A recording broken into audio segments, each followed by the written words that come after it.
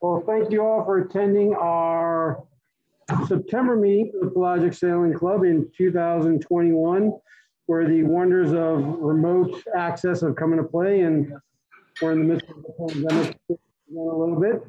We have the pleasure this evening of once again hearing from our friends down at Mystic Seaport. We're hearing a wonderful presentation on wooden boats and the art of making wooden boats in the day and age of everything not being wooden anymore. Very grateful that we're able to actually hear about how they can be done with a wooden. So I got it. So I'd like to introduce Rebecca.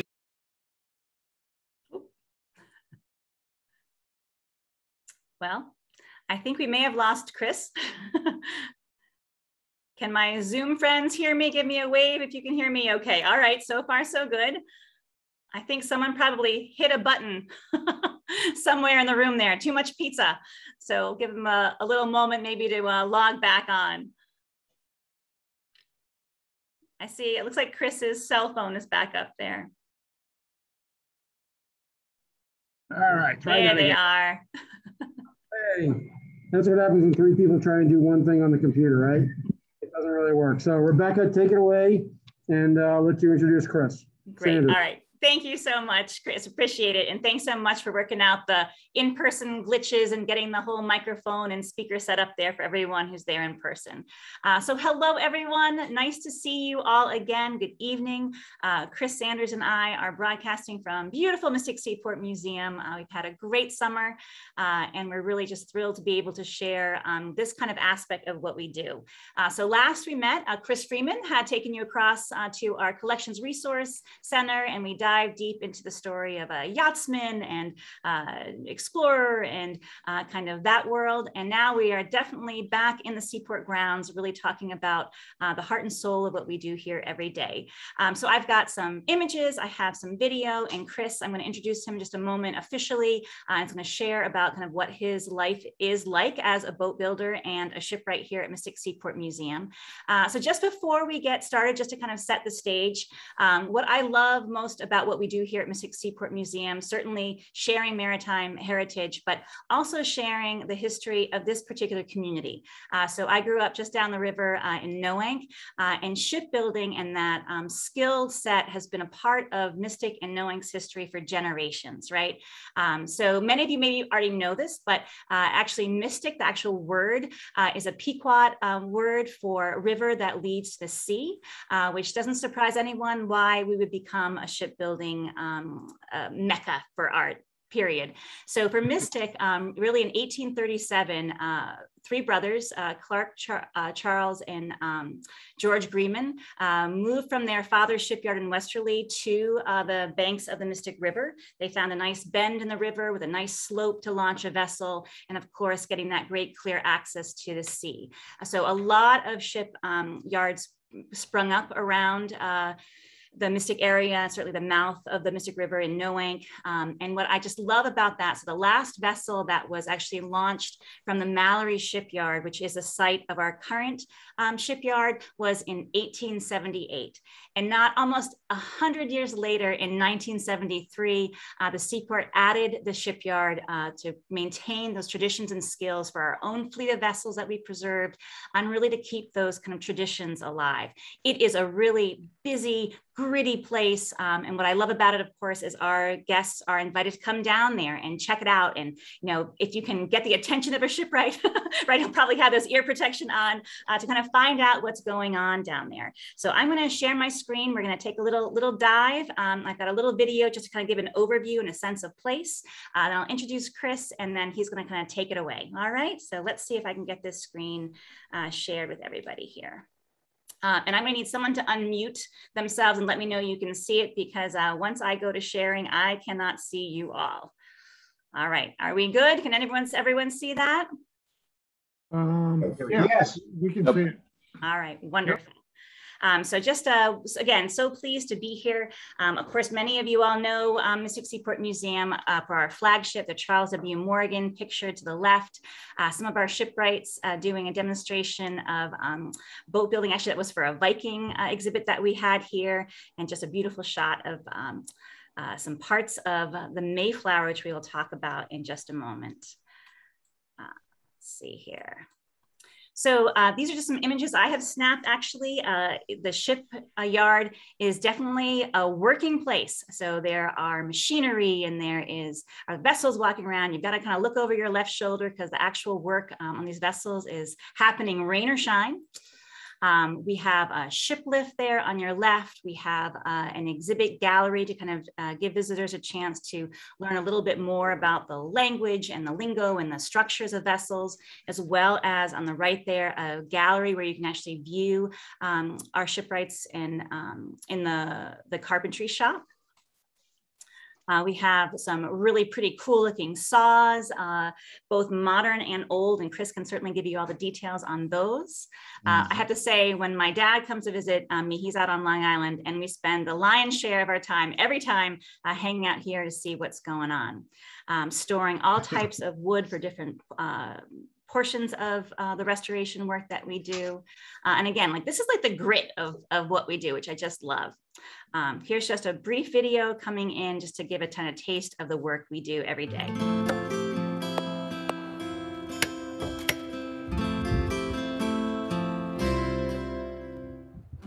It's totally unique.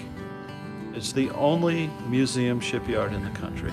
And we let people right in to see what's going on. I think is amazing. We basically buy logs and we turn them into ship and boat parts. There's a tremendous amount of respect for the historical methods that were carried out before us, and we try to duplicate things in kind, you know, make them look like the ships were when they were built. Right now I'm supervising the restoration of the steamboat Sabino. I believe she's the last coal-fired wooden steamboat in the country that's certified to carry passengers. Today I'm working on the rudder post for the Sabino, and I have a piece of locust that's 8 feet long, and I used a skill saw to cut the hollow. But now I'm also picking up my chisel that's about 120 years old, that's got a curve in it, and I'm cutting the hollow with the chisel. The Charles W. Morgan certainly was our really huge project. She's sort of our crown jewel. She's the biggest timber vessel here in the yard. We got the Mayflower in December, and this is the first time that we've done major work on another nonprofit's a museum vessel. So the ship will go back to the museum, and in 6 or 8 months we'll get her back and we'll be able to do an extensive rebuild on her. What's fun is the variety. It's just incredible. I love history, I love wood, and I'm always trying to think about the lives of the men that used the ships 150 years ago or built them. I love it.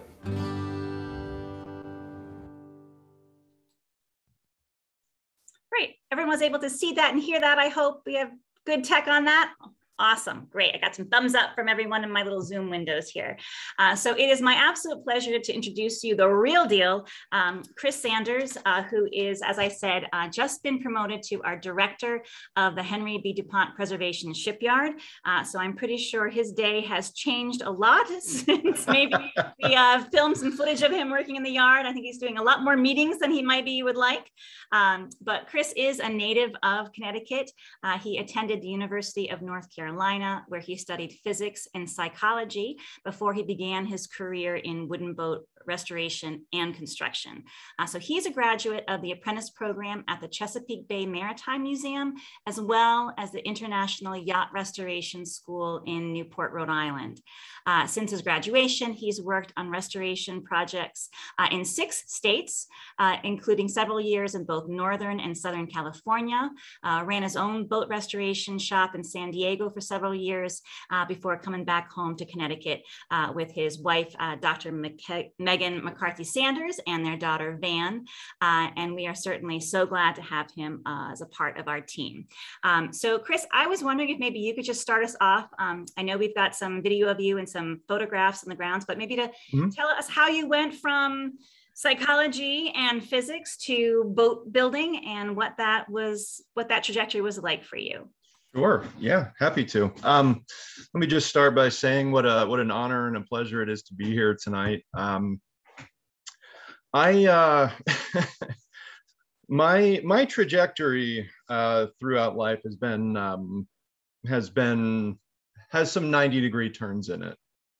As Rebecca said, I went to a college prep school. I went to a good college, liberal arts college, and tried to find something that struck a chord, you know. And I changed majors, I think 7 times. Went from pre-med to chemistry to biology to Spanish to art history, and finally ended up with physics and psychology. And I still remember this day like it was yesterday. I realized that I was lying to myself, and I couldn't do it anymore. So I had been obsessed with wooden boats since I was very young, since I was about 5 years old. I also remember that day. It was the day that my father brought home a model of the USS Constitution for the 2 of us to put together as a father-son experience. And I've been obsessed with boats ever since. If you see my notebooks from middle school and high school, they're just covered in drawings of J-class yachts and 12 meters and stuff like that. So yeah, I had a very long talk with my father. Just a little bit of background. I am currently the only person in my nuclear family who's not a doctor. So that'll give you a little bit of a taste of how difficult this conversation was with my dad. But he finally, he just said, well, okay, what do we do? And I said, you know, I want to work on wooden boats. And he said, Chris, you don't know anything about wooden boats. And I said, I know, but I want to change that. So I made some phone calls, and 6 weeks later, I started a boat building course with a gentleman named Danny Sutherland. And we built a Lawley tender for a racing yacht in the Chesapeake Bay. And it was the greatest 6 weeks of my life up to that point. This was at the Chesapeake Bay Maritime Museum, and had a great time there. And while I was there, I applied to the International Yacht Restoration School in Newport. And they called me and said, yes, I'd been accepted. And on the same day, the Chesapeake Bay Maritime Museum offered me a 2-year apprenticeship working under a master shipwright. And so I actually deferred my time at the International Yacht Restoration School to do my apprenticeship. And it was, I learned a lot. My master shipwright was very gruff. He was kind of rough around the edges, but he taught me a lot. And I was very well prepared for when I actually did go to the International Yacht Restoration School.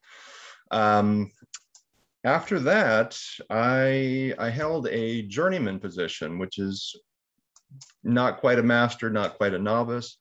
I worked on a Chesapeake Bay boat called a skipjack for quite a while. We restored her from the ground up. And as Rebecca said, after that, I just kind of bounced around to wherever the work was. I went from Connecticut to Rhode Island to Massachusetts, back to Maryland, North Carolina, back to Rhode Island. Went out west with my to-be wife. She was chasing a residency in veterinary medicine. That's how I ended up in California.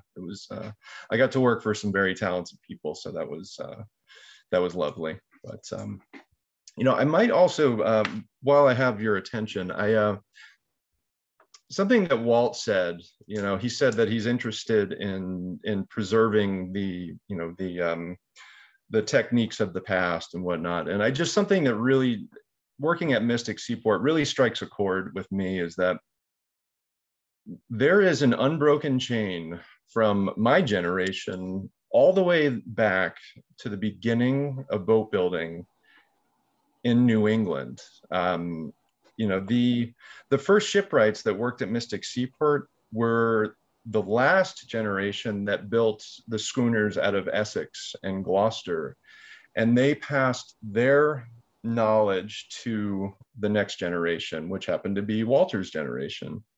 Walter has been a mentor of mine for my entire career. He was actually an instructor of mine at the International Yacht Restoration School, and I consider myself very blessed to work with him every single day. But just a lovely guy, and so I had a hard time actually sort of reconciling leaving college to build boats, but I think I kind of look back on it now as one of my proudest moments. So. Awesome, Chris. I'm going to share my screen, and maybe you could, I don't know that many of us actually know what a day in your life is like. I think we have all very different experience. I know we work at the same museum. I have a very different day than you do. Sure. So I'm going to share my screen here. If you could, I think the first shot actually is the photograph that you took as you start your day here at Mystic Seaport Museum. Yeah, so this is 5 o'clock in the morning. I'm one of those fortunate few people who really, really love what they do. So my mental alarm goes off at about 3:45, 4 a.m. And I come into work, and I sharpen my tools, or I have some hobbies of mine. I make caulking mallets and that kind of stuff. Woodworking is quite addictive if you're not a woodworker. Just a warning. But yeah, this is walking into my office yesterday morning. Great. All right. And so do you guys start with like a meeting or something, Chris, or how does the day for everyone in the yard start? So 7 a.m. we sort of have a group muster, and then we sort of plan out what's going on for the next couple of weeks. But by and large, everybody that comes to the meeting already knows what they're doing for the day. And the reason being that in boat building, my master shipwright actually once told me, he said, Chris, boat building is all about phases. There's building the backbone, there's planking, there's framing, there's decking, there's caulking. And every one of these phases lasts just long enough that you think about quitting. And then it's over. And then you move on to the next phase. So, most of the people already know what they're doing. They know the schedule. We work from 7 a.m. until 3:30. But as you can see, some of the boats that we work on are quite large. So, it does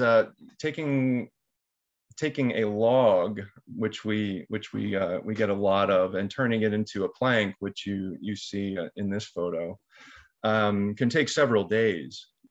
And it usually involves a couple of sawmills, including the chase mill that you saw in Walt's slideshow. But it goes from a sawmill to power tools. But the funny thing is that in this day and age, we have so much technology. There are still there's nothing that does fine woodworking better than hand tools. You know, the last 5% of anything that goes onto a boat is with a hand tool. You know, something like this, just a hand plane, or in our case, it sometimes, you know, this is the size chisel that we use, but it's still a chisel. You know, there's no extension cord on this one. Yeah, it's always the last final fitting, that kind of stuff is always about hand tools. So. And you've got other people too besides just shipwrights, right? Riggers are a part of your shipyard team. What are some other jobs of people down there with you? Yeah, so we actually have a dedicated rigging team. That is, that's all they do. We also have a finish crew. They do all the painting and the varnishing and stuff like that. One of the more recent developments for a shipwright is, you know, 100 years ago, they would have had concentrations where they would have learned at a very young age, probably 7 or 8 years old, how to use a certain tool, whether it's a hewing axe or a hand plane or something like that. And that was, more often than not, if you went to a commercial yard, that was all that you did. You know, you did it 10 hours a day, 6 days a week, and you got really good at it, which is why they could turn out a boat like the Charles W. Morgan in 3 months. You know, in this day and age, we have to be good at a lot of different disciplines. You know, we have to be able to do finish work, painting and varnishing and whatnot. We have to be very good carpenters. We have to be good caulkers. We have to know a little bit about rigging, that kind of thing. So it's yeah, it's definitely a multifaceted place. We have teams of people running around doing all kinds of stuff. Awesome. Well, all right. I've got a video actually of Chris demonstrating some of the skills that he has learned in other shipwrights. So it's just about 6 minutes. So I'll go ahead and plug that in. Then we'll pop on back and certainly maybe get some questions or some other things that we can talk about. So here we go.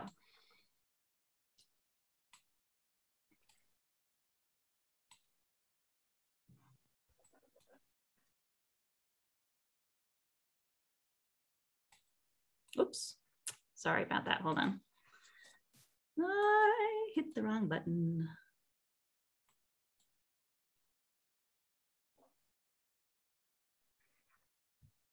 Hi, I'm Christopher Sanders. I'm one of the shipwrights here at Mystic Seaport.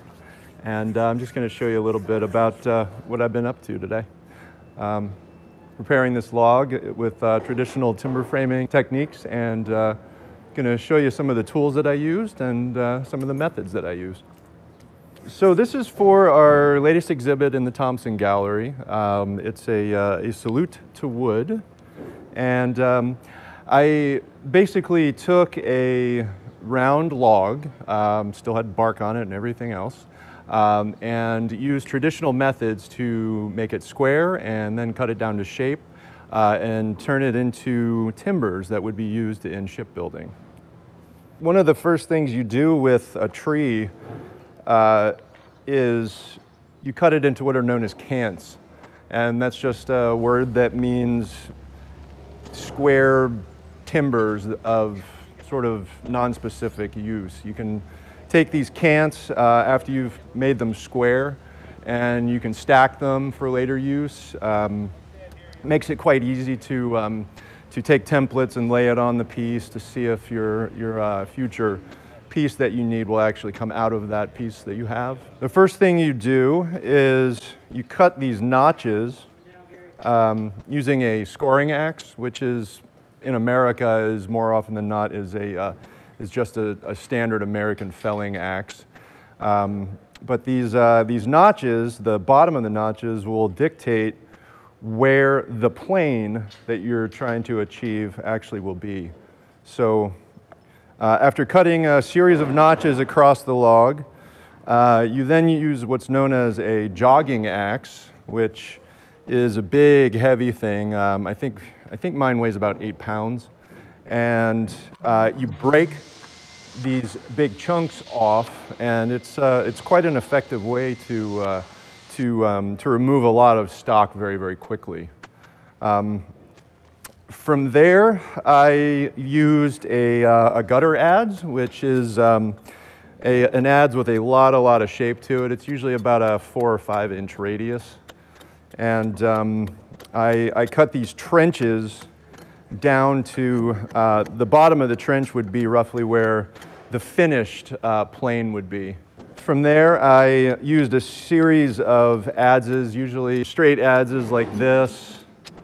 I used what's known as a lipped adze, which is an American style shipwrights adze, to sort of clarify that surface. And from there, you can see I used a scrub plane. And after that, I used a smoothing plane. And you'll see that the finish is quite nice on the end. Very little has changed in shipbuilding in the last 200 or 300 years. The last real leap forward was the invention of electricity. So the difference today would be that we would have mechanized most of this. There are certain parts of this that we have not found tools that can do that. So we would be using a sawmill to get to about here, where you would have a rough cant, and that would be fairly quick. 100 years ago, there would be a team of guys, and this is all they would do is square timbers, and they were quite good at it, but there were quite a few of them too, so they were fast, but there were lots of guys working at once. The end result is done with hand tools even today. There are things about shipbuilding, mainly curves, that machines don't do real well. So we have a real problem with cutting concave curves in particular. Table saws, circular saws, they really don't like to do that. So what we do is we do the best we can. We cut as close to the line as we can, but we're always finishing that piece with hand tools. It's about the only way that you can get the level of precision that you need, is to sort of creep up on it with your hand tools. Well, Mystic Seaport is a pretty amazing place. It's kind of a time capsule if you think about it. There are schools all across the country where this trade is being taught, and at Mystic Seaport, it was never actually lost. It was just sort of passed on from generation to generation. We had guys that built schooners for fishing out of Boston and whatnot, working here, and they passed the knowledge on to the next generation and the next generation, and hopefully I will learn from the masters like Walt Ansel. One of the things that makes this place unique is we have the greatest facilities I have ever seen. And I've been pretty fortunate. I've lived all over this country, working on boats all over the place. And I remember when I first got here and I saw our ship lift and our main shop, which is behind me. I was blown away. It's absolutely unbelievable. There are quite a few places out west, but nothing on the scale that we have here. It's pretty amazing what we have here. There are wooden ships of great importance all over the world. And I think it's important that this trade be kept alive and flourish in order to take care of those ships. Here at Mystic Seaport, we've got dozens of them. And without the work that we're doing here at the DuPont shipyard, they would deteriorate very, very quickly. Good job on that, Chris. You did a great job with that video. So before I'm going to stop sharing just for a quick second, I've got some images of just some different vessels that you've worked on since you've been here, Chris. Yeah. I certainly want to give an opportunity if people have any questions right now, but I think I've seen that video probably 10 times. I love it. And I just had a question that I've never even thought to ask you about. Sure. Where does a shipwright get his amazing specific tools? Like that is definitely not something that you could find in Home Depot. So you had a whole trough of different types of axes and adzes. How do you come by that material? You know, very good question. You know, again, I love what I do. I'm obsessed with the tools of the trade and whatnot. So for a younger, newer shipwright, I'm actually who they get their tools from. I've actually amassed quite a collection over the years, and you know, you have to know about those little tiny, you know, antique stores that get shipments, you know, from estate sales and stuff like that. It's you know, the funny thing is I'm looking around my office and I'm surrounded by, you know, by tools like this, and the quality of hand tools fell off after World War II.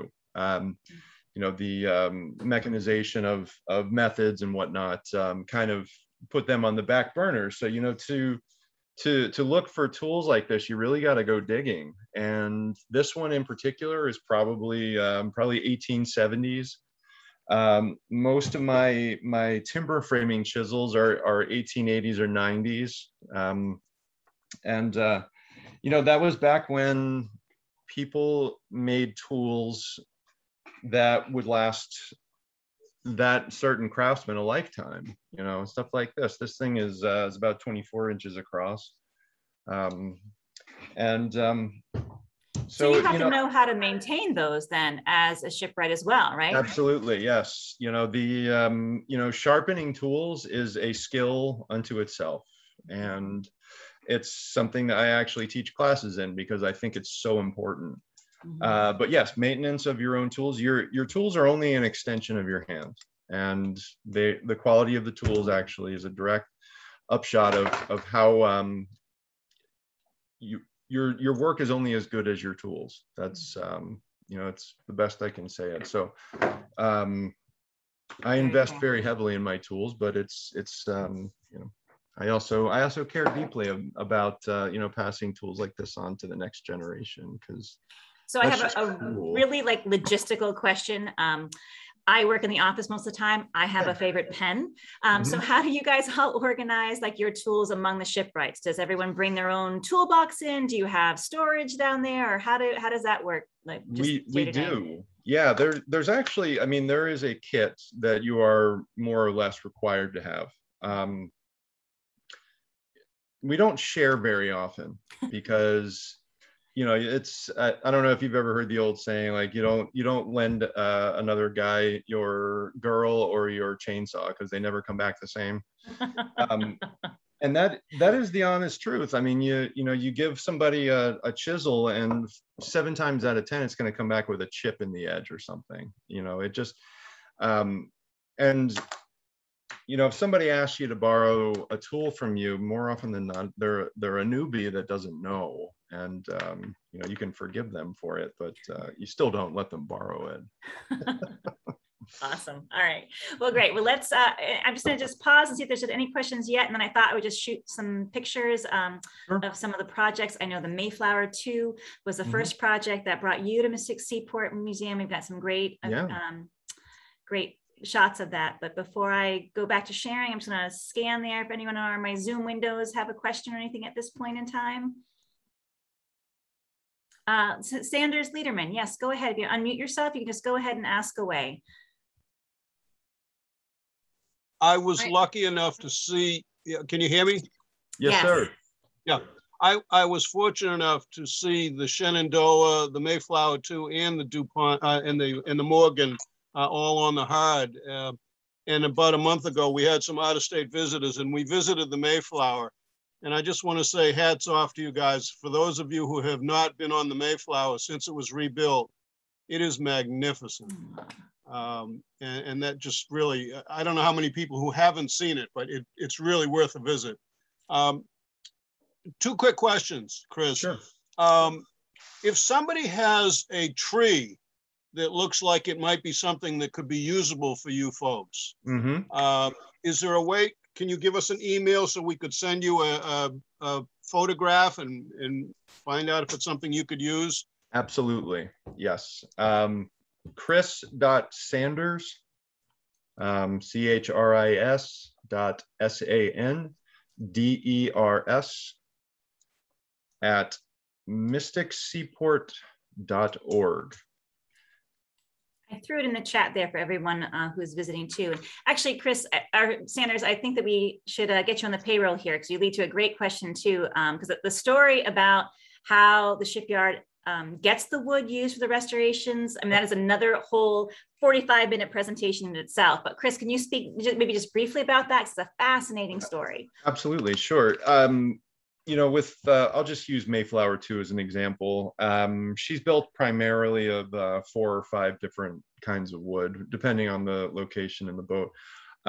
Primarily live oak, white oak, yellow pine, and Douglas fir. We, more often than not, we get our live oak from places like Georgia and Florida, and it's almost it's kind of difficult to find because people are quite hesitant to just cut it down. So quite often we will get it from storm damage. You know, the last couple hurricanes, you know, some trees go down, and we get phone calls from, you know, a town or a municipality that's, you know, that has a tree down, and they say, would you like it? You know, this tree. So we go down there and we harvest it.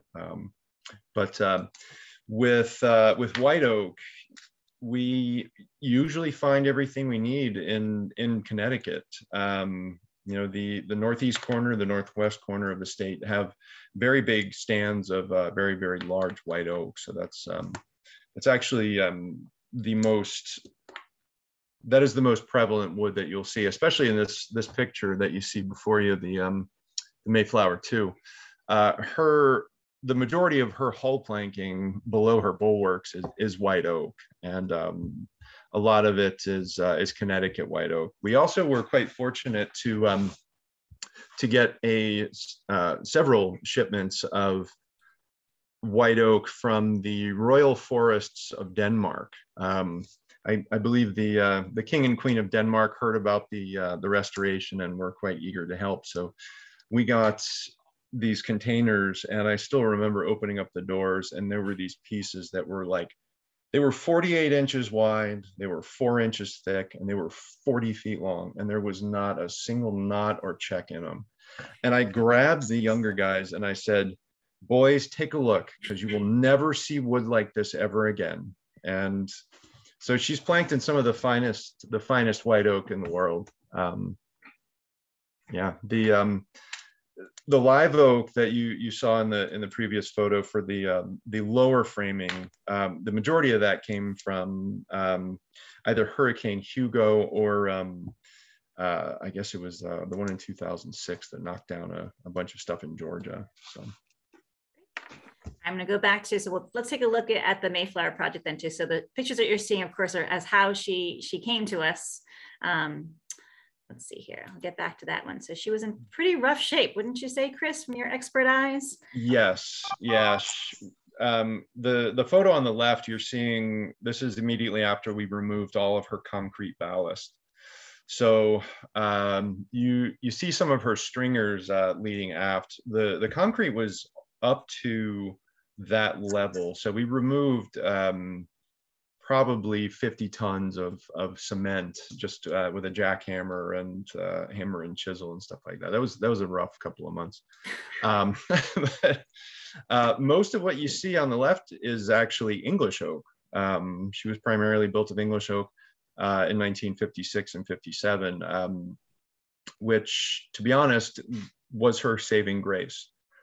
English oak is tenacious when it comes to resisting bug damage and rot and mold and spores and creepy crawlies and that kind of stuff. It does quite well in that respect. So that's what you're seeing right there on the left. On the right, you'll see that yeah, her planking was a little bit on the kind of sad looking. So with a restoration this big, you are also sort of trying to keep the shape of the boat. So, you know, if you tear a bunch of the structure out of a boat, it tends to sag a little bit and that kind of thing. And we're doing our best not to do that. So it's one of the primary reasons why a restoration takes so long, is you're literally taking one piece off and putting a new piece on. So this is our main shop. You're looking down at 1, 2, 3. You're looking at 4 of the primary pieces of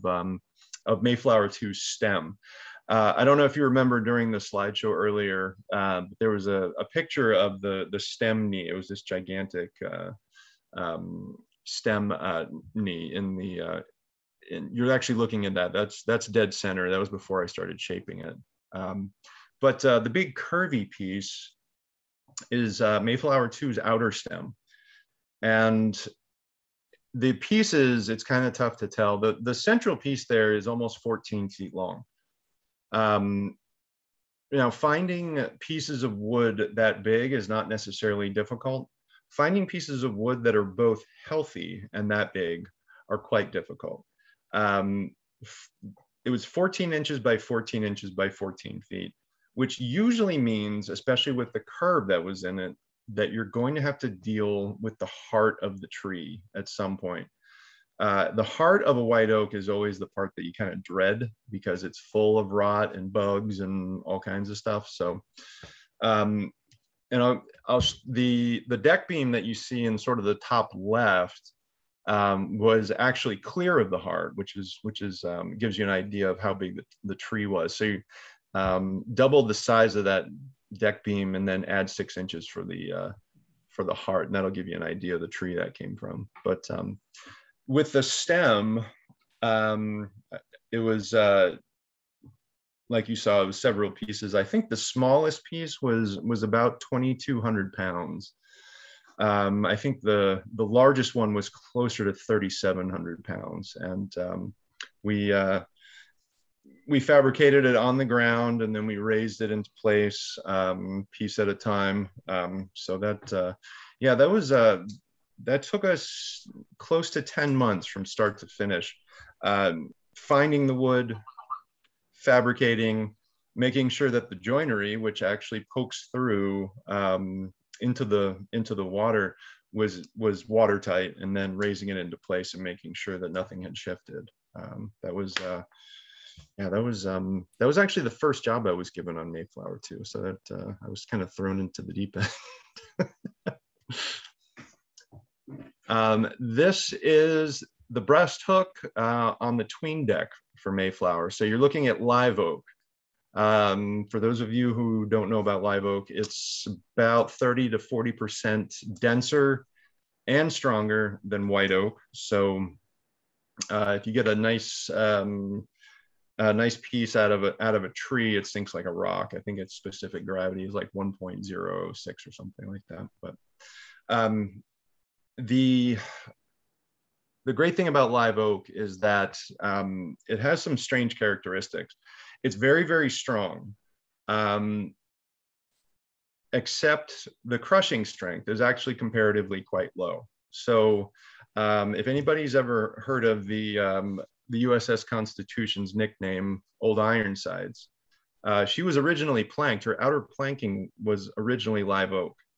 And when the British fired volleys at her, the wood didn't actually break and shatter into the boat as white oak typically does. It actually sort of gave, kind of like a boxer rolling with a punch, and the cannonballs fell away. And, you know, sort of thus was born the legend that she was built out of iron. So it's just it's a weird characteristic of live oak, but a very important one. Yeah, so this is the outer stem that I was just talking about. The very top, the tip top is the closest end to us in this photo. The piece that you're looking at closest to us is made out of white oak. The middle and the lower pieces were made out of live oak. So I believe the top piece, the closest to us, is the real heavy one. I think we ended up getting a crane to put that one in because it was so big. And you know, if you've ever seen Mayflower out of the water, you're sort of blown away by how tall she is. You know, it's just, she's built sort of straight up. So the very tip top of this stem was close to 35 feet off the ground. So we didn't actually have the capability to do that. I think we got a crane to lower that piece in place. Yeah, and there it is. That's the stem in place. You're also looking at the that sort of recurve at the very top is the gammon knee, which ironically enough was a piece that we made out of a donation from the USS Constitution Museum. It was the only piece that let me think. It was the only piece that actually was laminated in the entire construction.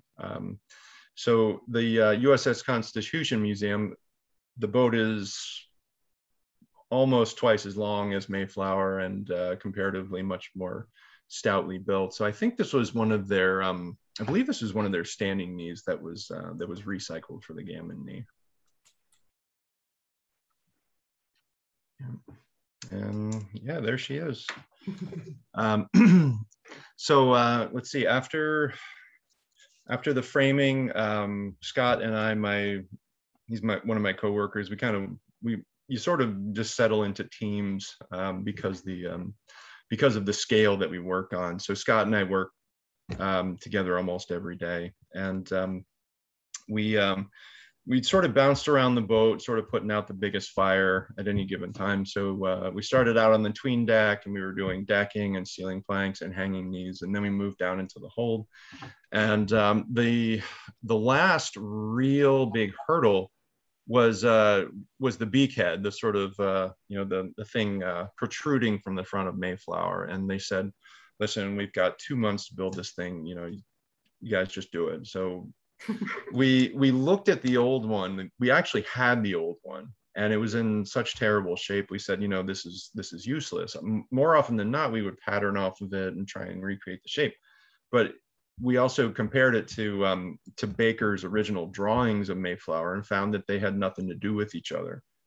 So we started from Baker's drawings, we lofted it out, and we built it exactly the way that he had intended when he drew it in the 1950s. So we're quite happy with the way that the beakhead came out. Yeah, that was a great day. Launch day was a great day. It was great to see her head to her new home. Just beautiful. And people often ask me when she was with us, like, why is she so colorful? Why is she, whatever? And so those her real colors? That doesn't seem right. Yeah. And of course, the colors, they were merchant vessels, right? So a well-kept ship and a brightly colored ship is going to attract customers. So that's right. We don't know, right, for sure, right? It's likely she was brightly colored originally, right, yeah. Chris? Imagine you're in a town in the south of England and it's full of merchant ships, and they say, okay, you have to go to Mayflower, and there's 1,000 other boats exactly the same size sitting at anchor in the same harbor, and you have to find out which one it is.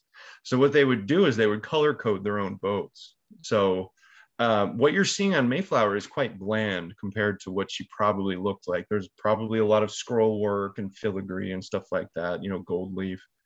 And that helped to, yes, you work as sort of a billboard, and also it helped to sort of set themselves apart from the rest of the fleet. Awesome. Thanks, Chris. All right, I think I'm just going to fly through some of these other works that you've worked on since you've been here. The Sherman's Wicker, of course, was a big one. I'll let you just state maybe a few words, and then we'll power through to the end and then take some more questions. How does that sound? Yeah, Zwicker came to us from New York City. She was built in 1942. She's about 150 feet long. She was the biggest boat we've ever hauled at Mystic Seaport. You can see the way she overhangs her cradle by quite a lot. We did a lot of planking. She's happily back in the water. She's coming back in about 2 months for some scheduled maintenance. Yeah, you can see just the size of the boat there. That Liberator, our vice president, Chris Gashorek, is both an alum and a former instructor at the Merchant Marine Academy in Kings Point.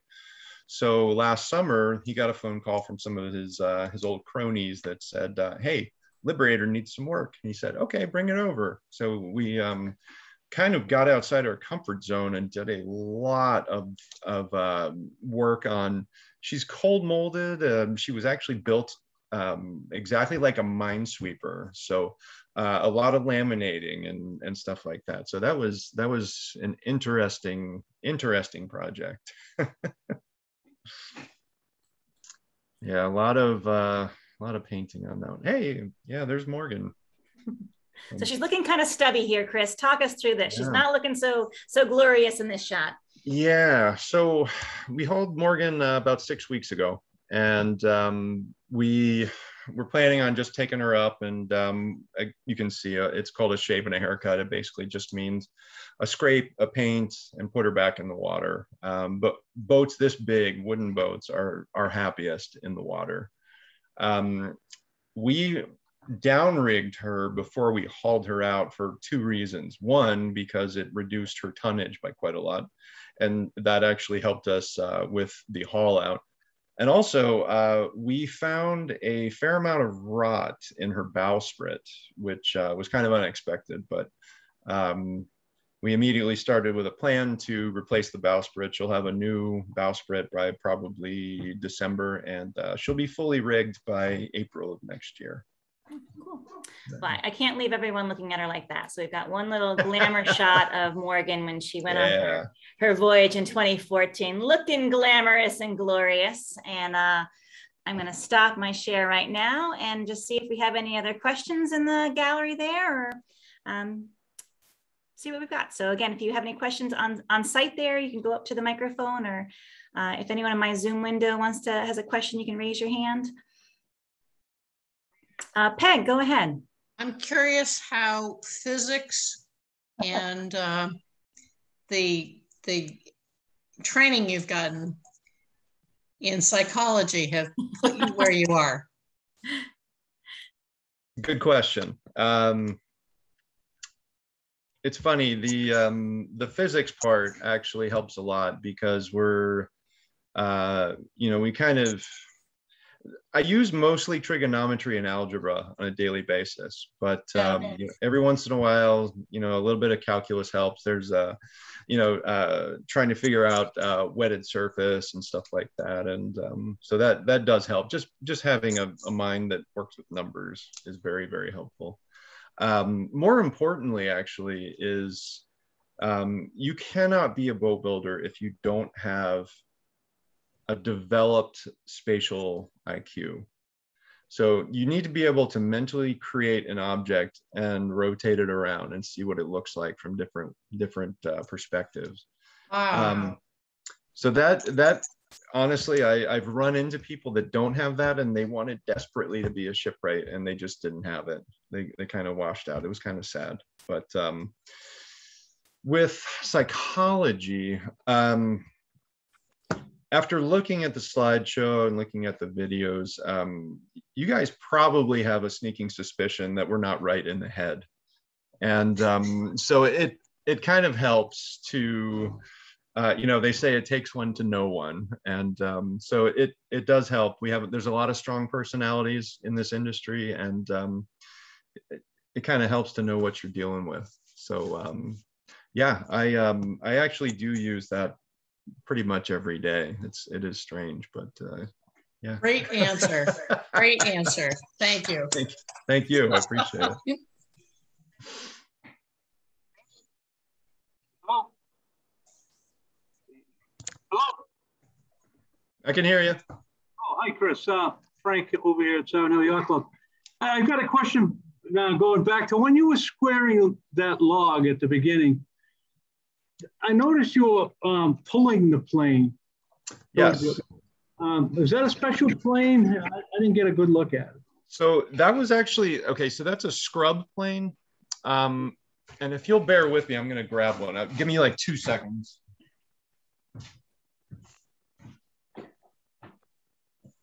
We can always use more tools. Good question there. Yeah. So, okay, so a scrub plane is the roughest of hand planes. There's also a furring plane, but it's really rare. You never see it. So this is a scrub plane, and do you see the bottom is actually convex?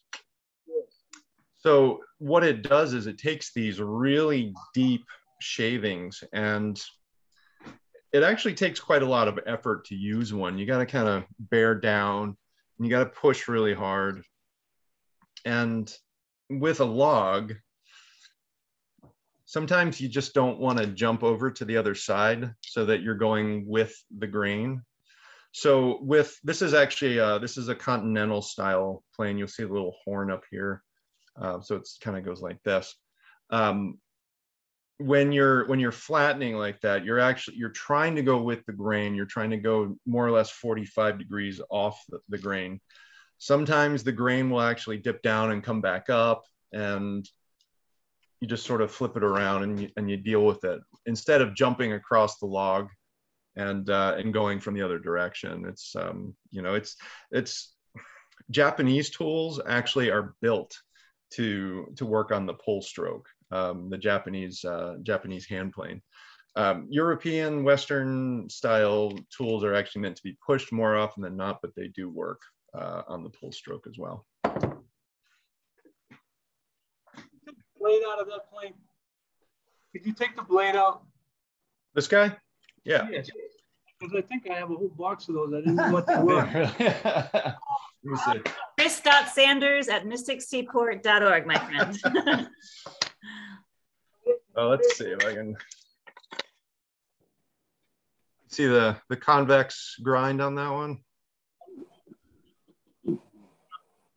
I didn't know what they were for. I think if you can turn it to the side, maybe, Chris. There we go. Yeah, that's a scrub plane blade. There are two different kind of curved planes actually.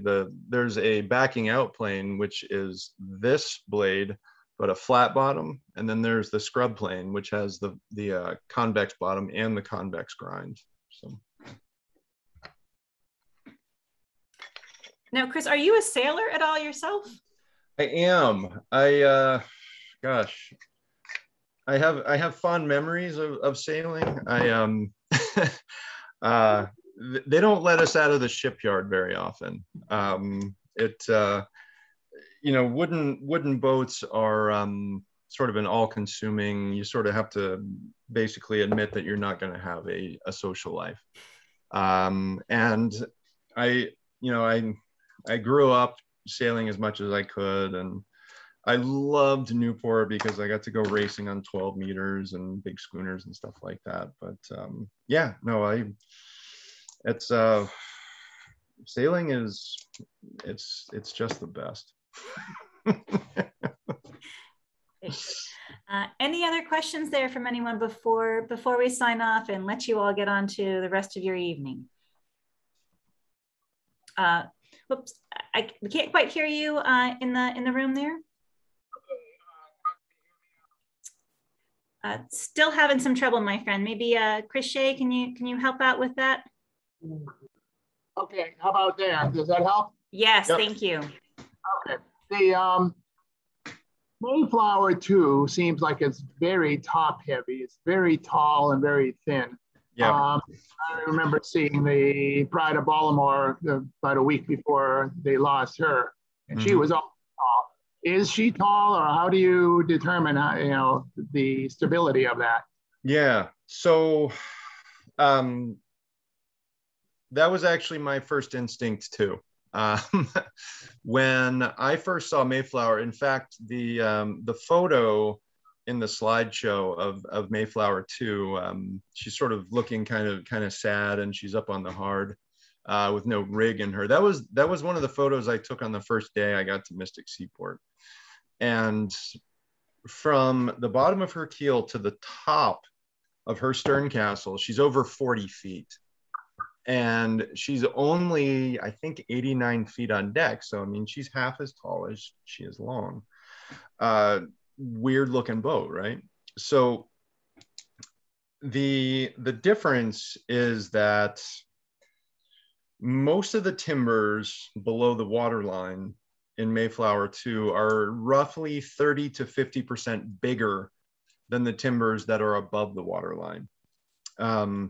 We also, the planking below the waterline was close to 3 inches thick. So about like that. Above the waterline, it got gradually smaller and smaller as it went up. I think it stopped at about 1.5 inches thick at the very top of the stern castle. We also ended up putting close to 130 tons of lead in Mayflower II, which was still to this day maybe the worst 7 days of my life. So the lead came in 60-pound ingots about this big, and it was, I think it was in the middle of July, so it was about 140 degrees down in the hold, and we have this bucket brigade of guys just going back and forth with lead ingots for, honest to God, a week. So yeah, about 130 tons or so to offset the height of the boat. Yeah, I think that was pretty typical. You know, they looked at Baker's drawings through a modern lens, and they basically said William Baker got it right. You know, Mayflower II is a very, very accurate representation of a 17th century merchant vessel. So I think that was pretty much the norm for that day and age. Thanks, Chris. Have you been approached by Advil to be a spokesperson for them, or? It's, you know, it's funny. I keep a very large jar of it in my office, and it, you know, I tell people, you know, I think about Mayflower II, and my back starts hurting because just muscle memory. It's one of those projects really that, you know, I wouldn't trade my experience for anything in the world, but man, am I glad it's over. Yeah. Thanks so much for being with us tonight, Chris. I really appreciate you taking the time. It's my pleasure. Yeah. Thank you for having me. Chris Shea, is any other questions in the galley there, or we can't quite hear you, Chris. I was going to ask a question. You're supposed to just, you know, saying goodnight. Do you actually, and I know this is probably a loaded question, have a boat that you most enjoyed working upon? You know, I do. I don't know. That's why I asked. Yeah, you know, before I got to Mystic Seaport, my sort of bread and butter was classic 1920s and 1930s racing yachts.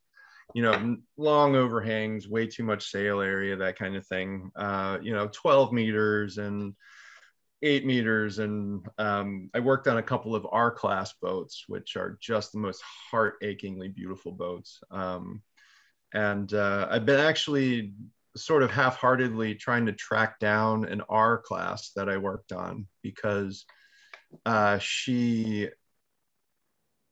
her proportions, she had 16 inches of freeboard. She was 39 feet long, and she had a 24.5-foot water line. So that just gives you an idea of how graceful and long and delicate this boat was. And she went like smoke. I mean, she was the fastest thing I've ever sailed on. At least it felt like it. Obviously, you guys know what I'm talking about. But just a heartbreaking, beautiful, elegant boat. That was my favorite one. Yeah. Chris, Daryl Street here. I'm Vice Commodore in the club. I got a chance to work back in the 80s in building the Spirit of Massachusetts. Oh. And they actually took volunteers, you know, Mm-hmm. and for the weekends anyway. Mm-hmm. And it was fascinating. One point I'd like you to talk a little bit about is the cutting the bevels of frames.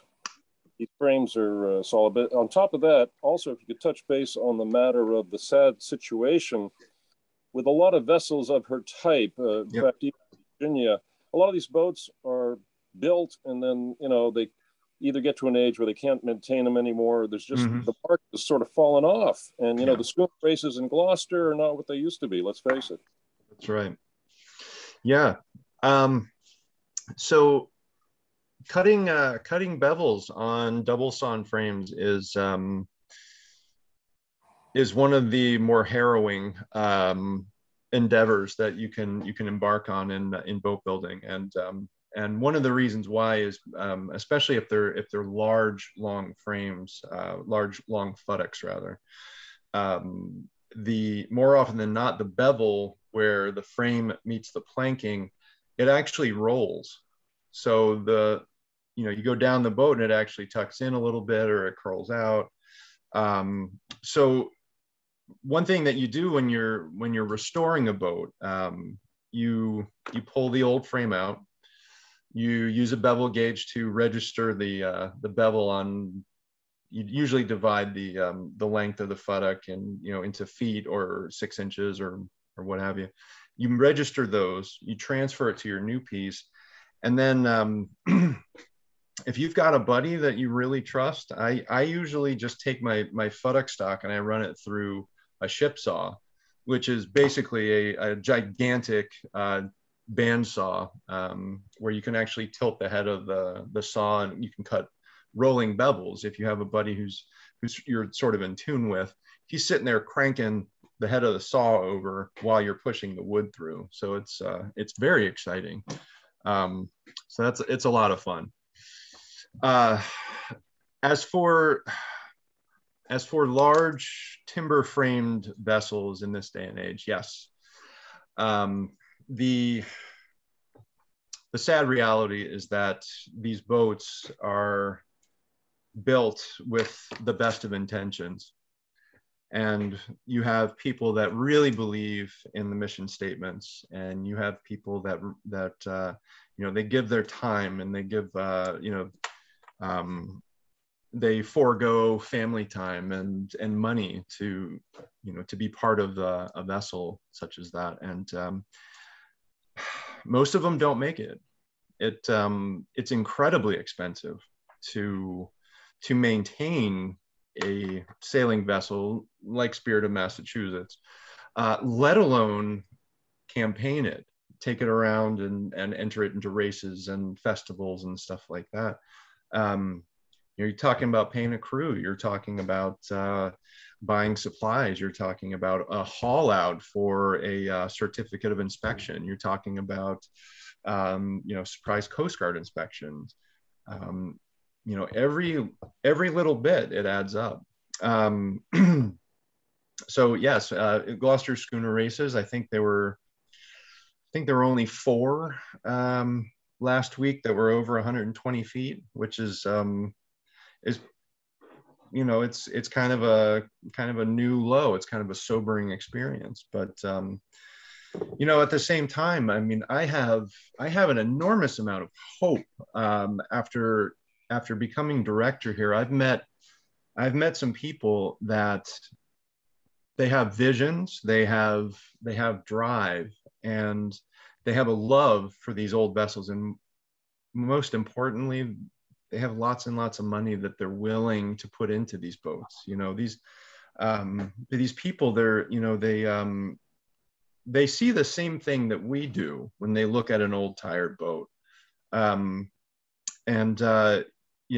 of these boats, I mean, but for the grace of God, go we. It's tough to watch a boat slowly decay, but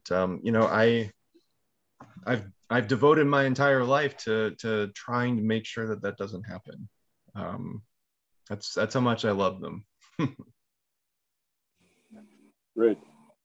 Yeah, I think, Chris, too, that you make a good point. So a museum like Mystic Seaport Museum, like, we are very fortunate, right, in this world, not only of having survived COVID by allowing people to still be able to come to our museum because we have, we're a mostly outdoor museum, so we could be open, but we also are really fortunate that we have like a team of like 10 like designated people that are our development team and our advancement team to help find those special people who want to commit and do commit. Our board of trustees as well are just amazing people. Like, we could not be or do anything that we do now without support of people that really are just so generous with their ability to help us. So it is, I know, because I've had a chance to meet a few of them too, and they're just the loveliest, nicest people ever. And it just are so appreciative of all the work that certainly, you know, your shipyard, the shipwrights and work, but everyone. So we all think ourselves very fortunate for that too. And feel free to become one of those members too. So that also helps us as well. Come down, you know, your ticket does, a membership helps us out. It keeps, you know, it's not always the most exciting thing to keep the electricity running and all that, but we are a big, expensive place to run, but we're doing really well, but certainly can always welcome more people to help us with that mission. So we again, appreciate the time to kind of share some of our stories here with you all. Also, just another open invitation, November 1st, 2022 dates for our marina go open and live on DACWA. So if you want to start planning some trip down here, we'd certainly love to see you, and I'll pull Chris Sanders away from his latest project to come and greet you all too, if you can join us down here. Could I say something real quick? I know, Rebecca, you flashed my email up earlier. If anybody attending tonight is interested in coming down and seeing the shipyard, it'd be my absolute pleasure to show you around.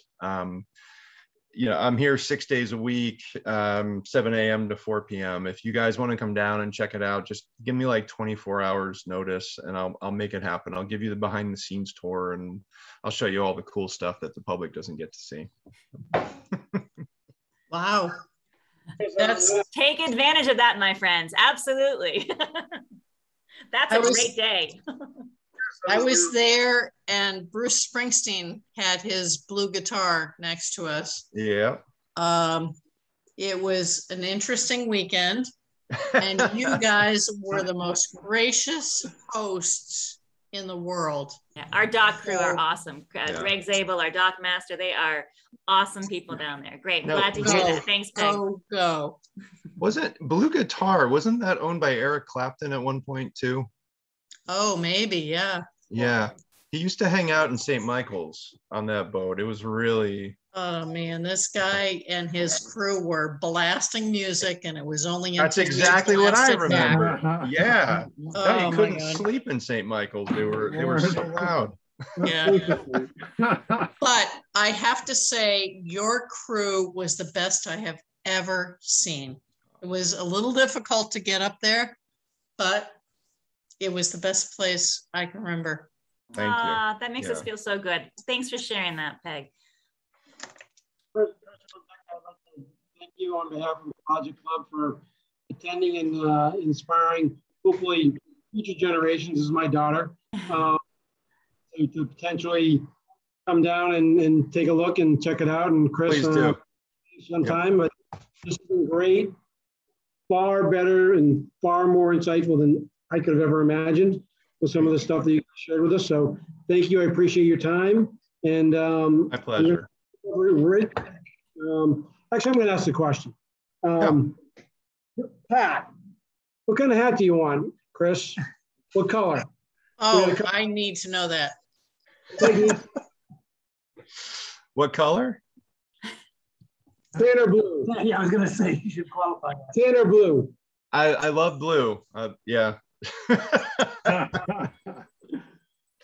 All right. You got the deal there. I'll get you the address. Give me the address. I will send it in the mail. All righty. Again, thank you all. Nice job, everybody. Guys. If you want Thank you all. Feel free, but the presentation portion is over for the evening. Thanks, Chris and Rebecca. Y'all have a great evening. Thank you. Thank you.